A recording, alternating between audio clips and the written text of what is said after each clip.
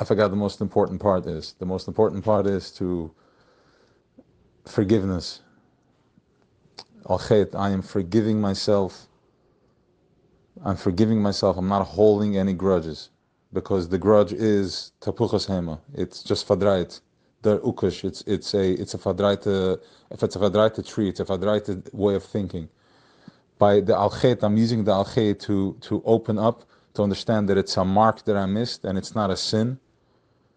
And I'm forgiving myself. I don't go into the past. I stay in the present. It's actually in today's Hayom Yom. At the bottom it says, "Avoidihi be'erev Yom Kippurim avoidihi charata al over b'Yom Kippurim kabel al lahaba." I have charata on the over. What does it mean? I have charata on the over? There is no over.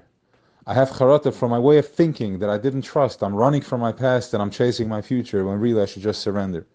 So this is key over here. The al-Khet is a key to opening up, to forgiving myself, and understanding that, as we said before, that my almas, where I didn't see my pain, was really my halama, that my choshech robbed me from. It's really my helam, which is when I'm in helam, I'm not in helam that I'm not seeing, but rather I'm so davuk within my source that I don't see.